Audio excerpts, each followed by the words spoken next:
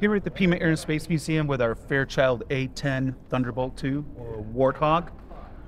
The A-10 was designed specifically as a tank buster ground attack aircraft.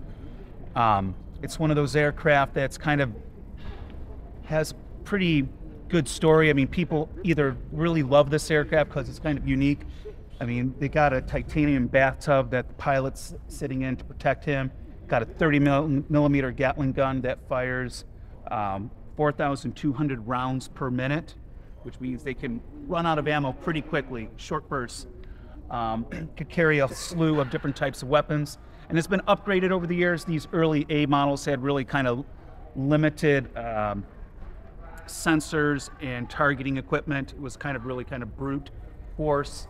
But over the years, they've upgraded them and made them more adaptable for night combat and firing more high-tech weapons.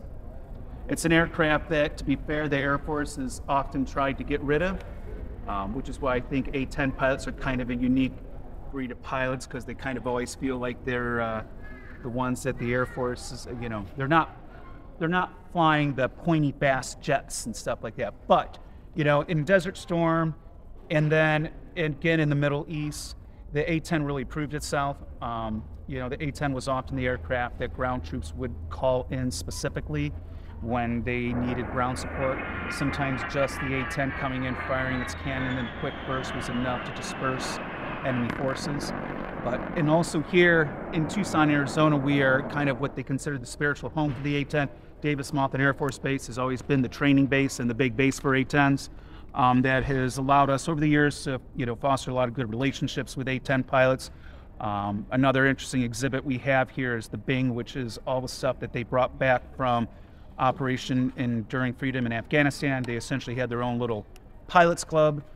So all the patches that they would leave and unit memorabilia was brought back here for us to recreate a kind of display of their officers club.